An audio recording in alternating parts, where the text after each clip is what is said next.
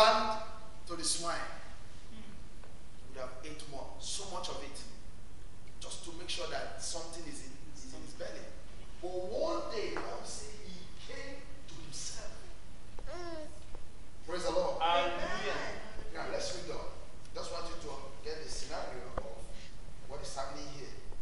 He said, and he arose and came to his father, but when he was yet a great way off, his father saw him. Hallelujah. Amen. Hallelujah. Amen. He has not preached to the father, but the father, because the eyes of the father, there's an adage that says that where your father, like if your father sit down and see something, you that is a young man may climb a tree and you never see it. Yes. Praise the Lord. Hallelujah. Praise the Lord. Hallelujah. Because he's a father. Praise the Lord.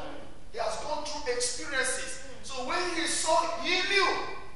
When I was reading the scripture, I said, this father knew that this man is going to come back. Praise the Lord. Hallelujah. But when? Hallelujah. So he was looking out for him.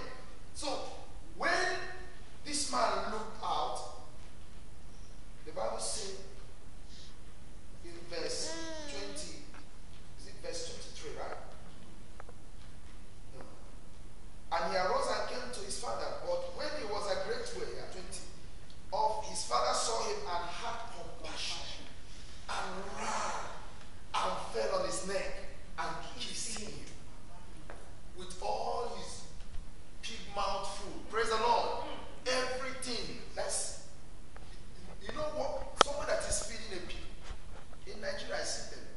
Even in Jamaica.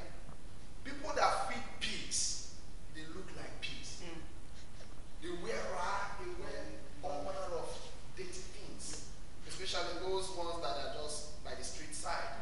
Praise the Lord. Hallelujah. Praise the Lord. Hallelujah. Praise the Lord. Hallelujah. But the father did not say, oh, you have filthy mouth or whatever. The Bible says he hugged him, took him by him, fell on his neck, and also kissed him. Praise the Lord. Hallelujah. And the son said